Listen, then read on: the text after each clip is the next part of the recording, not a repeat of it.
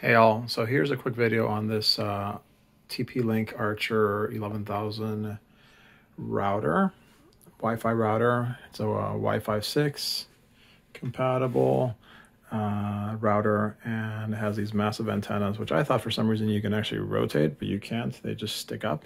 So I don't know, it's kind of ugly, I guess, unless you're really into gaming a lot, I think.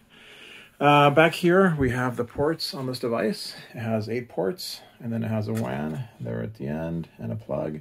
And so far, I've had this device for about 4 or 5 days, and it's been really, really bad. I also bought the extender for this because this was dropping within like 35 feet. It would drop signal really, really low.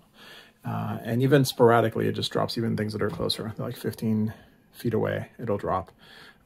So I don't know why it does that, but it's been very inconsistent. It seems like the worst is the 2.4 gigahertz connection. That one is really, really slow. But even on the 5G or the gaming one, it also has issues where it drops it and then it won't reconnect.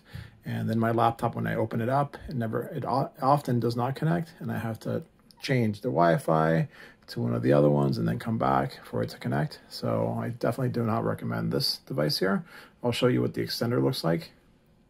All right, so here is the extender. It's a TP-Link extender. It's nice that it has a little port on here on the side for Ethernet, which I am using, and it uses the one mesh network that TP-Link has. So it's pretty straightforward to connect and really easy. So this seems to be okay.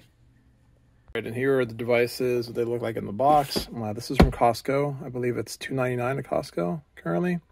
And then this is the extender that I got at Best Buy, which is $83.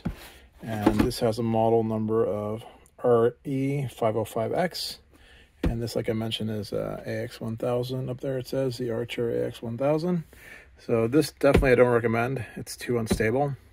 And then this here seems to be okay. I mean, it is connected to this, which causes instability. But in the sense of like how easily it was to connect this using the one mesh system they have, seems pretty good. And I was happy that it also had at least one port to plug something in if you need to. But this guy here, don't recommend. Don't buy it unless there's something gaming-wise that really makes sense for you to get this. Overall, Wi-Fi connection has been very, very unstable. All right, hope you like these videos. Definitely like and subscribe if you like this content, and we'll catch you in the next one. Thanks a lot. Bye-bye.